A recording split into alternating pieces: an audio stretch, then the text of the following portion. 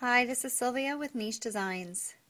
This week's video blog is a do-it-yourself cord control step-by-step project. And the things you see in front of you are the 4 items that I use to get the job done. My label maker, some bundling straps, some good old-fashioned twist ties, and these great new Command cord clips that are adhesive. So let's take a look at the first step. Using my label maker, labeling each individual cord on both ends. Second step was using my all-time favorite, which are these really awesome bundling straps, and bundling some of the cords together to help me attach them from under the desk.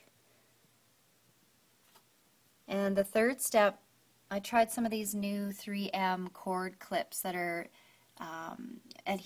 they adhere to any surface area, and they can hold anywhere from 2 to 4 cables or cords.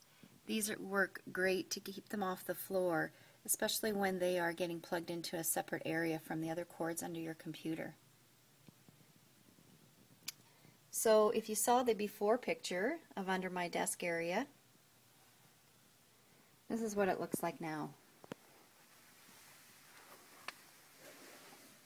Nothing on the floor, which will make cleaning under there a lot easier. And when we need to do some troubleshooting, we'll know which cord to unplug. Thanks for watching. This is Sylvia with Niche Designs, Inc. If you couldn't view this video blog, go to www.nichedesignsinc.com/blog/. Have a great day.